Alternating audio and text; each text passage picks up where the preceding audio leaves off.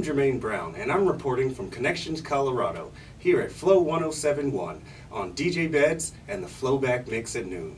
Every day at Max Media Denver, preparations are being made. Preparations for a tradition known as the FloBack Mix at noon. And who created this, you may ask? None other than the White Shadow, DJ Bedz.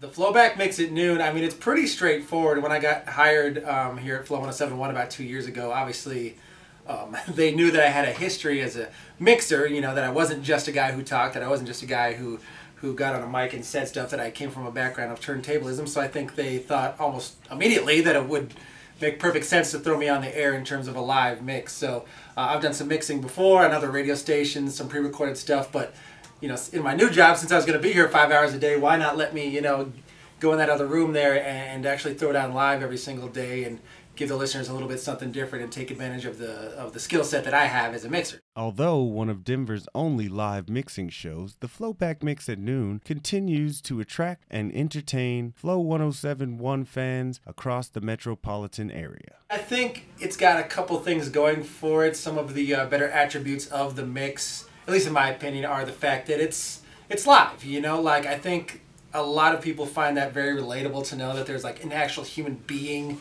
physically in a studio somewhere doing something at that very moment, you know? I think radio's gotten to the point in some markets and in some stations where it's just so synthetic and so measured. I think there's a human element to it. I guess that's what I'm trying to say. There's a human component to somebody mixing live. There's a spontaneity, you know, something can go wrong, stuff does go wrong all the time, but it's real, and it's not just manicured and sterile. It's like a very organic thing that I'm in there live every day. So to me, that's the absolute best attribute.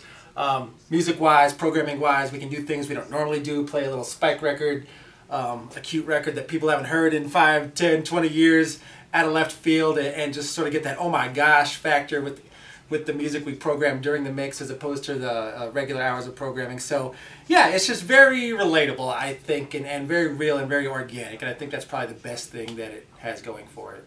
So yeah, it's pretty much a slam dunk, I think. I think we all kind of thought we'd do a mix of some kind when I got hired here. So if you haven't heard by now, give Flow 1071 a listen and check out DJ Bedz and the FloBack Mix at noon. Thank you for tuning in. Once again, I'm Jermaine Brown from Connections, Colorado.